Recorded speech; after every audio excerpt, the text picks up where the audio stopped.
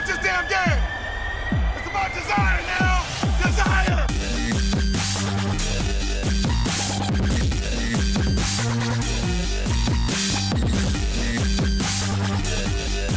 How did I do that? I don't even know how I did that. You know why I know we're gonna win today? Because of our brotherhood. Because of how tight we are. You can't break that.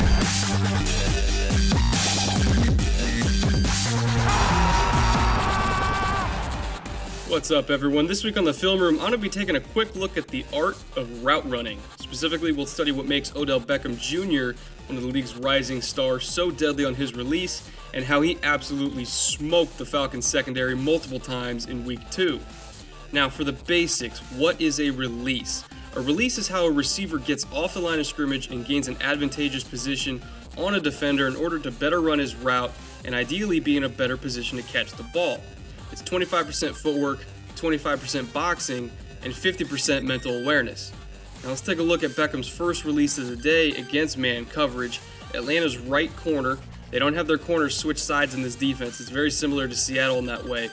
But their right corner, Robert Alford, is in a press alignment here against Beckham. Now you know it's press and you know it's man because he's slightly shaded inside over Beckham's inside shoulder, which means it's a lot easier for him to defend against an inside release. Again, if you've seen any of my past videos, you know that in man coverage, the number one rule for a corner is don't get beat inside. Now, Alford is shaded inside, and Beckham's going to be running a slant and inside breaking route. That means that Beckham has some work to do here if he's going to try to get Alford out of position enough to give up that inside break. There's two ways you can do that against press. You can either fake an outside release, try to get their hips turned toward the sideline, and then break underneath them to cross their face. Some receiver coaches call that a three-step block. Or another option, you release hard inside with no wasted steps, ride the cornerback towards the boundary, and then snap it off inside. Now Odell's physical, but he's not exactly Julio Jones here. His biggest asset is quickness, not strength. So he opts to use that three-step block where he can use that quickness rather than just trying to outmuscle the corner like Julio or Megatron or Dez would typically do. Now watch the release. His inside foot is always his lead foot, and his first step is just bringing that rear foot up to get square hips. Being square means that he can release in either direction because his hips can go either direction. He's not tied down by one foot being in front of the other. It helps to keep his route ambiguous so the corner never really knows what he's going to do. After squaring his hips, he releases towards the boundary, tries to really drive upfield for those next few steps to get Alford to bite, which he does. And Alford's big mistake here is trying to jam with his outside hand. For starters, if you lunge with your outside hand, it makes it really difficult for you to then get your hips around and slide into the receiver's hip pocket on deeper routes. You have to keep that outside hand free and not torqued around to the receiver so you can turn your own body and point your hips downfield. Secondly, if you press a receiver's outside shoulder with your inside hand as you slide into his pocket, that doubles as a way to grab and slingshot yourself into position if he then doubles his release back inside. If you don't have a point of contact on his torso, you have nothing to grab onto to counter your own momentum and get back into position. Either you get that hand in a spot where you can slingshot yourself, or you're roasted. Thirdly, Alford actually goes for the jam with both hands here, which violates the one arm is longer than two principle. Now, I've talked about that when breaking down pass rushers in the past, but it applies to corners and receivers as well. Reaching with one arm will always get you an extra inch or two of length compared to reaching with both. Alford lunges with both arms because he's trying to stack and disrupt the release, but Odell gets into his chest first with just one arm. That then makes it extremely easy for Beckham to then just swat away the outside hand and work back inside across his face to get a first down on the slant. If Alford used proper technique with his hands here, he might have been able to grab Odell as he worked inside and break that up. Atlanta's other, and in my opinion elite, corner, Desmond Trufant, did just that when Beckham ran the exact same route with the exact same release in the fourth quarter. Again, first step squares the hips, next few steps drives hard upfield, Trufant turns his hips outside towards the boundary, and Beckham tries to work back inside underneath him. The difference here, though, is that Trufant only jammed with that inside hand, so as Beckham released back inside, he had a place to grab and slingshot himself back into position to take away the slant. Same route, same release, same everything. This is just the difference between a good corner going against an elite receiver and an elite corner going against an elite receiver. It's a very subtle technical difference, but it matters a lot. Now, second quarter, Odell against Alford again, Same exact release as the slant from the first quarter, squares the hips, drives upfield, but instead of breaking it off inside, he's running the go route up the sideline. Two different routes, but they look exactly the same off the line of scrimmage. Alford again throws that outside hand out there to check him, but immediately pulls it down and switches to pressing with his inside hand so he can turn those hips downfield. I like that he caught himself on this one and corrected it before Beckham made him pay for it. Now, one thing about ODB is his speed and quickness are remarkable. Everybody knows that. But he's not the biggest guy in the world. Like I said before, he's not going to physically dominate a press corner like Julio and Megatron can. That's not his game. So when Alford stacks his release here, the same thing he did before on the slant, he gets into his chest, and Odell is just not quite physical enough to power through that. It's just a product of his frame. Nothing he can do about it. At this point, the route's over. Alford won the jam, and Beckham's only shot is to try to just use his speed to get over the top anyway. But these are two guys who ran almost identical times at the combine. Beckham ran 4.43, Alford ran 4.39. You're not going to run away from him if he's already stacked on top of you because he's too fast. That's why they took him. So this play is essentially over because Alford's a freak athlete, just as freaky as Beckham is. However, Alford's shown his cards now.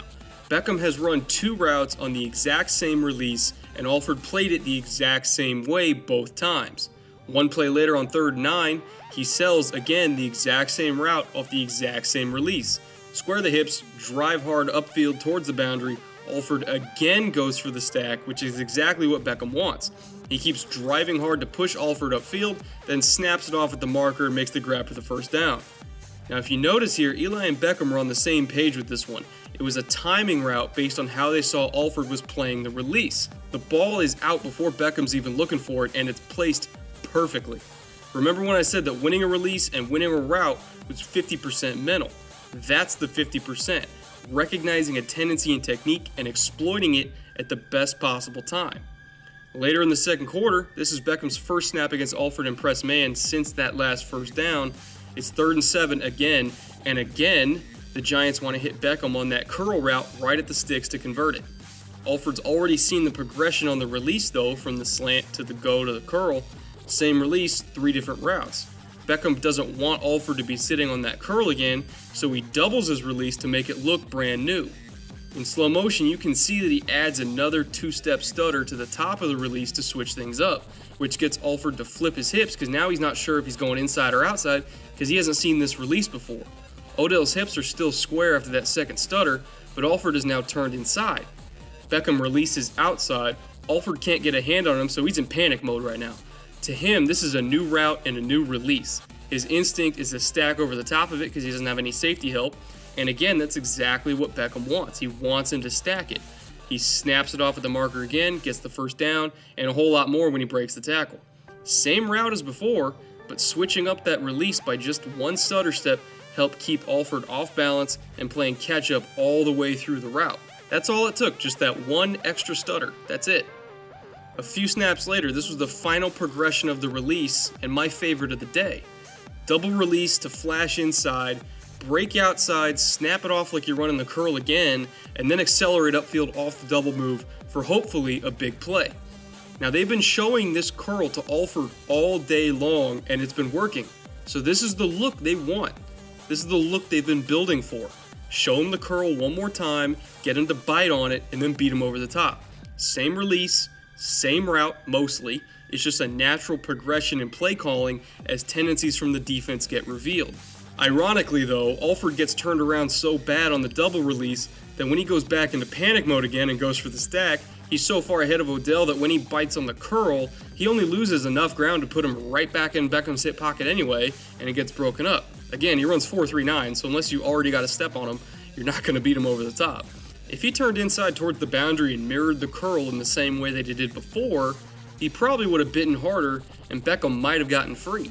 But that's just how it goes sometimes. You spend the whole 2 quarters building up to one perfect play call and it goes down the tubes. Inadvertently, really. Great awareness by Alford and even better speed, obviously. And I can't blame the play call or blame the route. This just happens sometimes. Now, strangely enough, Beckham got the vast majority of his statistics in the first half. The Giants made a clear effort to get him the ball, even throwing it to him when he was surrounded by 3 zone defenders. Eli put it right where it needed to be to beat the coverage. But to me, the fact that they were even willing to drive this ball in there in the first place was a signal that they were going to get Odell the ball at all costs. Even on this long touchdown, the Falcons dropped 8 guys into coverage, and the linebackers made the right read underneath. Eli was staring Beckham down, but he knew all he had to do was just elevate the ball just enough to get it over the linebackers, and Beckham would have a shot, which is exactly what he did. He was rewarded with Beckham then burning everyone's pursuit ankles and taking it to the house. Dangerous, dangerous throw, but Manning was willing to do it because he knew that Beckham could make the play. The second half, though, they used him on a lot of clear-out routes and underneath stuff, and to be honest, they kind of forgot to use him until the final drive of the day. If they targeted Beckham in the second half like they did in the first, he easily would have broken 200 yards. And that's not a slight against Robert Alford. He performed as admirably as could be expected from him against, an elite receiver in the NFL. But the types of routes that Beckham ran were specifically tailored to beat his coverage style. The only time Beckham actually won on a deep ball, despite his yardage total, was when he ran a fade out of the slot, which was against Atlanta's nickel corner, Phillip Adams, not even against Alford or Trufant. That was 1 catch for 26 yards. His other 6 catches and 120 yards came on a slant, 3 curls, a flare out to the flat, and a post that he took 67 yards for the touchdown. None of those 6 passes traveled more than 15 yards in the air, and that's indicative of the type of defense that Atlanta plays. They have so much speed at corner, 2 guys that run sub 4.4s, that you're probably not going to beat them over the top when they're in man. In fact, I'd be willing to bet that you're not going to beat them over the top when they're in man. Underneath and on the sidelines, however, they're vulnerable. That's just a product of playing in a single high safety defense. Beckham repeatedly beat Alford at the boundary simply because Alford was always trying to stack against the deep ball. That's what he does, and those curls were the best route to counter that style of play. In addition, since the deep ball was so hard to come by for the Giants, Eli exploited the zones underneath over and over again, and his running backs caught 10 passes for almost 90 yards. Lance Dunbar, the running back for the Cowboys, just last week in Week 3, caught 10 passes for 100 yards. That's the best place to attack this defense. Short throws, methodically moving the chains, and with a great route running receiver who can win at the release and come back to the ball underneath. If the Giants followed that formula in the second half like they did in the first, they might have won that game. Then again, with how dominant Matt Ryan and Julio Jones have been, maybe not. Who knows? What I do know is this. Odell Beckham is not overrated. He's not some media darling that is being arbitrarily hyped up. This guy is for real. He's fast, he's quick, he's got spectacular hands, and now hopefully you see what I'm saying when I say his route running is impeccable as well. You can tell that he studies his opponents and that he works with Eli Manning to exploit their tendencies at every chance they can. That is what separates good from great. That is what separates the flashes in the pan from the Hall of Famers. As long as he has a quarterback that can get him the ball, Odell Beckham is here to stay for a long, long time. Alright, that's all I got for today. Feel free to like and subscribe for more Film Room content as often as I can get it out there. I don't know who my next subject will be, but hopefully you like that one too. Until then, later.